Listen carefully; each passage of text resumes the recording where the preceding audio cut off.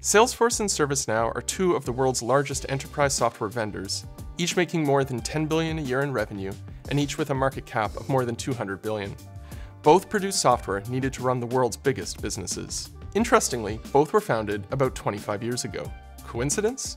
I don't think so. Salesforce built the first cloud-native CRM, and ServiceNow built the first cloud-native ITSM system. Both rode the cloud computing wave to victory over their respective incumbents. The story is much the same for NetSuite, SuccessFactors, and a host of other B2B startups from the early 2000s.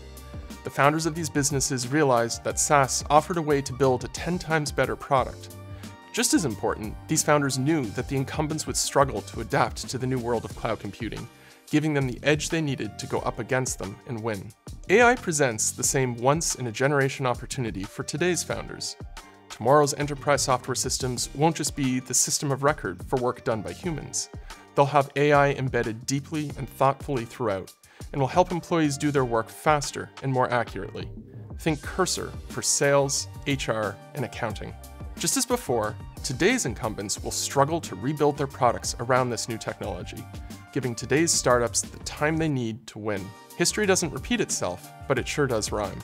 Interested in building AI-native enterprise software? If so, we'd love to hear from you.